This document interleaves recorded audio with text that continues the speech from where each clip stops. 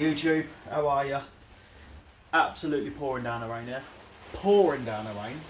Storm Kira, and she's a bit of a noisy cow, she is. Wind howling, pouring down the rain. It's about 4:30 and it's dark. Anyway, the reason why we're here, I've got a crafter. So you'll see loads of updates on me doing the crafter out. First things first, what you do when you get a crafter, you take the ply lining off and you make sure these clips here, I've taken my ply lining off and I can already see water coming through. Heck of that rain. Yeah, and it's wet down there and it's wet down there, and that runs down to the end and fills up in the sill. So first thing tomorrow will be to get under the van, unblock the drain holes in the sills, see how much water comes out, and waterproof these. Look at the wallet. Waterproof every single clip. Anything to do, even a bit of mastic, because I think anything's better than nothing. But you can see why they bloody rot so quick, rust so quick.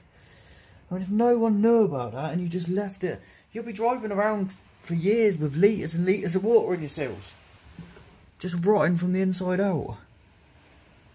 So yeah, just a quick reminder, or if you don't know, you do now, that this is a big issue on these things. Right, so following on from yesterday's video with the clips, this is exactly what it does. I've just got under and done the first one. Look at that. I knew there'd be water under there.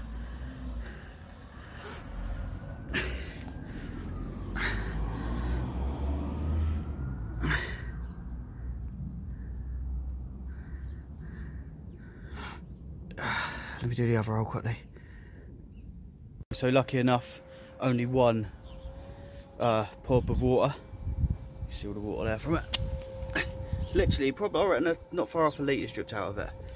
But I've done the other ones. There's 1, 2, 3 on each side, as far as I know. One on the back sill. But yeah, as far as I know, that's sorted. I'll just keep them clear. So luckily enough, it was just literally one drain hole that was full of water. At least a litre come out of it. That was disgusting, terrible design. But it's done now. Just means going through the clips on the inside, drying it all out, sorting it all out. But yeah, at least there's no more water sat in them sills. Crafter, Sprinter owners, if you didn't know about this, you do now.